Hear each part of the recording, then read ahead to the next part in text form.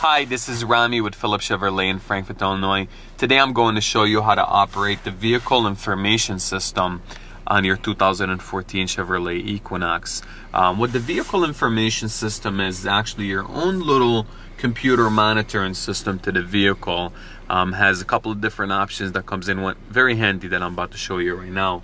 Right on your front dash, if you look, you will see a menu, an up arrow button, down arrow button, and a set and clear, and we're going to talk about these individual buttons one by one. The menu button, there's two different menus for your driver vehicle information package that you get with your 2014 Chevrolet Equinox. There's two different options, as you see. There's a trip option, okay, and there's an option right here too. The trip menu is going to help you select one of the options. You could actually go right to the trip. You have a trip 1 and you actually have a trip 2 as well, and it actually allows you to monitor your trip, see how many miles and actually how many miles per gallon it took you to get to that trip.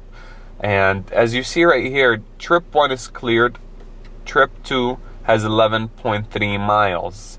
Set and clear, if you keep your finger here, 1, 2, 3, it would actually clear it for you, so you could start at 0 miles. If you use the down arrow and go down again and give you a fuel range, we have 54 miles left, so we actually need gas very soon. If you hit it again, average fuel economy, okay, and this is a really nice screen right here, because what it does, it actually gives you the average, and it actually scores you as well to tell you what your best score is and how much miles per gallon that you could actually get for the vehicle, okay, and average vehicle speed, and you get a timer, so you could actually time your trip. So if you're going on a trip, not only you could get the exact miles per gallon and how many miles it took you, you could actually time the trip and see how long it took you to actually get to your destination. Navigation, you will get navigation from OnStar. If you don't have the LTZ, which has the navigation, OnStar always gives you turn-by-turn navigation. It's actually standard with our premium OnStar subscription. We're gonna go through the option button, which immediately shows you the tire pressure, which is really nice. You actually get the tire pressure of each and every tire showing right over here on your dash. What's really nice about it too is if one of your tires is low, you do have sensors on your tires, obviously, so it shows you which tire is low and how low the tire is, so you could bring it to the nearest GM dealer and have them get your tires filled with air for you.